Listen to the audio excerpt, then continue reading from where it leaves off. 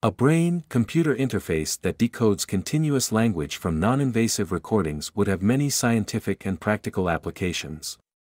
Currently, however, non-invasive language decoders can only identify stimuli from among a small set of words or phrases. Here we introduce a non-invasive decoder that reconstructs continuous language from cortical semantic representations recorded using functional magnetic resonance imaging, fMRI. Given novel brain recordings, this decoder generates intelligible word sequences that recover the meaning of perceived speech, imagined speech, and even silent videos, demonstrating that a single decoder can be applied to a range of tasks.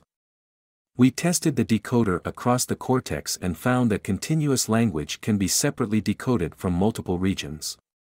As brain-computer interfaces should respect mental privacy, we tested whether successful decoding requires subject cooperation and found that subject cooperation is required both to train and to apply the decoder.